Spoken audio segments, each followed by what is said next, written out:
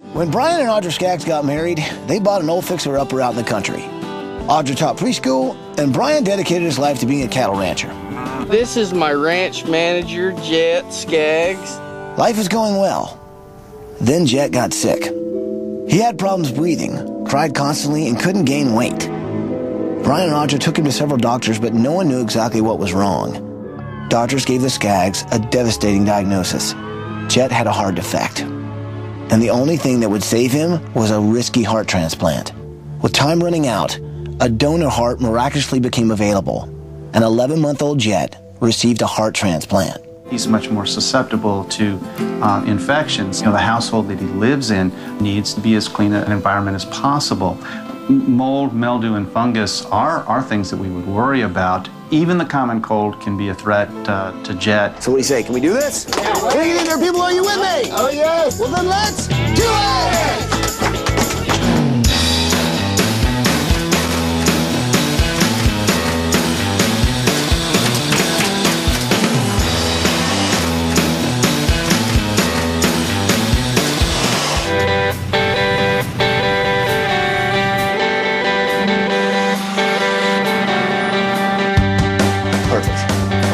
So, you think we should move this bus, see what's behind it? Let's do it. All right.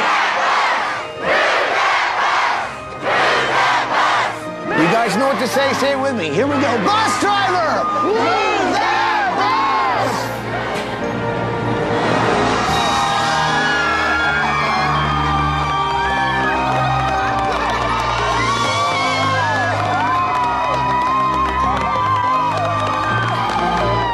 With the old house, we were getting to a breaking point where we were, in a desperate situation. The siding was rotted. The roof was beginning to cave in, and it sat on basically just the dirt.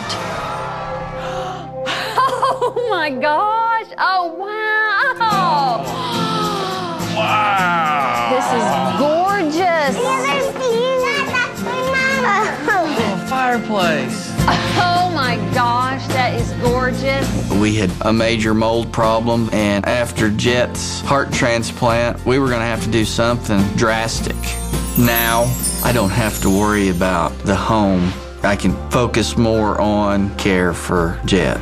It's a real big sigh of relief knowing that the house ain't going to make him sick. So, Jhet, what do you think of your new house? Thumbs up? Yeah! Well, I guess there's just one thing left to say. Welcome home, Skaggs family! Welcome home!